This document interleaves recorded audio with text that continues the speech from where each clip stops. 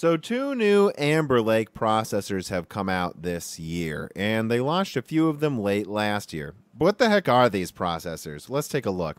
Oh, these are the dual cores with hyperthreading that everyone shits on. But, they do only use 7 watts. And that is actually very interesting. Interesting because these perform like some of the weaker desktop quad cores while using a tenth the energy and not being as crappy as Atom. And in fact, they've been making processors like these for years. This is the KB Lake ones. This is the Core M series. And this is when they decided, yeah, Atom is a disaster. And we need a way to make at least somewhat cheaper, efficient processors. Now, how do they do that? Well, simple. They just scaled down the core architecture. It really is just about the same architecture, but the graphics portion is scaled down a bit, and they cut off the cores. That's pretty much it, though, but it allows them to make this tiny little die size that, while not necessarily as small as Atom, uses the same small amount of energy. And yes, they don't cost like $100 each or $50 each, although I can assure you OEMs are getting these for much lower costs. But at least they're worth using, and that's what I want to talk about. What I want to talk about is this hilarious mistake Intel made that actually AMD didn't make with their low-powered processors. AMD was able to, with the Bobcat, Jaguar, Kabini cores, and so on and so forth, make a quad-core architecture that was just barely not worthless while using 5 to 25 watts and being crazy cheap to manufacture. Now, the way AMD did it by actually making a separate architecture to a certain extent, but Intel's answer was to use an old node they can sell for cheap and scale down the architecture to the point that it was completely stripped off to only what you need.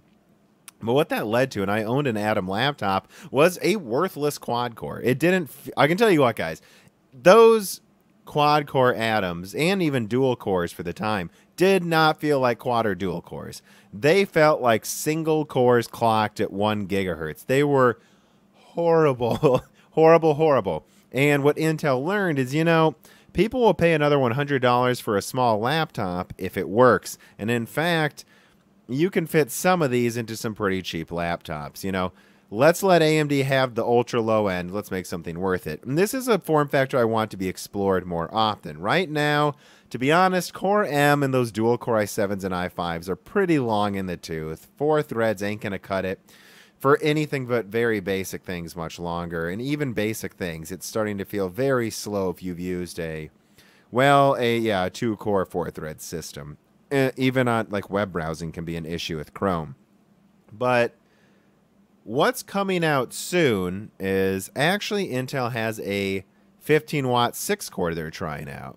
And that should work pretty well on the newest 14-nanometer plus process they have. I'm sure it will throttle a ton. But what I hope happens next, and also, by the way, I know AMD is actually working on a scaled-down version of Zen that should actually blow people away, I think. Probably 6 to 8 cores, a monolithic die, stripped of some of the cache, and like targeting that 10 to 25 watt power usage. Those APUs, a replacement for Kabini that's closer to Zen in performance than Jaguar, that's going to make some awesome budget and even decent gaming laptops. Processors are overpowered for most tasks. And so we know Intel will probably do this with a Core M that has 4 cores and 8 threads soon, a reboot, right, on 10 nanometer. Because that's all 10 nanometer is going to be used for, is ultra small dies that are worthless on desktop.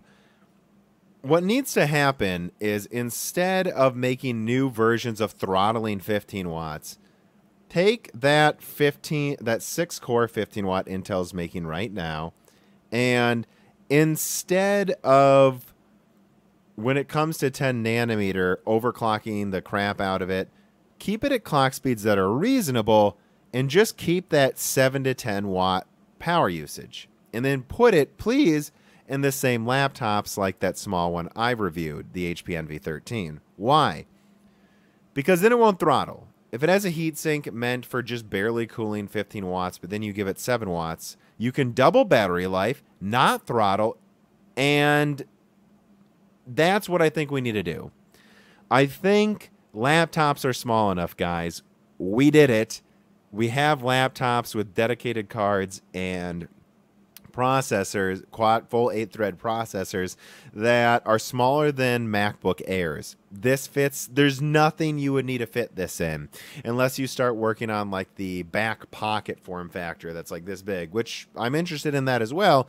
But please, this is what really needs to be explored, is what we can do when we get these 7-watt processors into laptops that are meant for 15, so the throttling goes away, so that the battery life doubles, and so that we actually get to use these processors for longer than a minute before they turn into atom performance. That's really all I'm talking about, and also talking about these under-thought of processors that are out there. There's a lot more, by the way. It's not just Amber Lake, and that this is the future of low power, not a completely separate atom junk architecture, but a slightly stripped down, really just cut in half architecture, because our CPUs are already overpowered.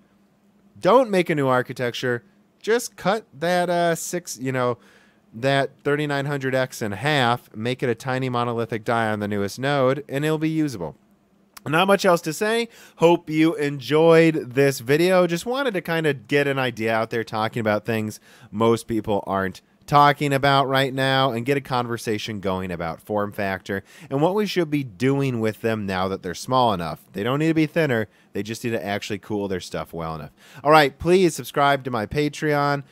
Talk with me on Discord afterwards there. And of course, like it if you liked it, share it if you can. That helps so much, and subscribe to my YouTube channel. All right, thank you.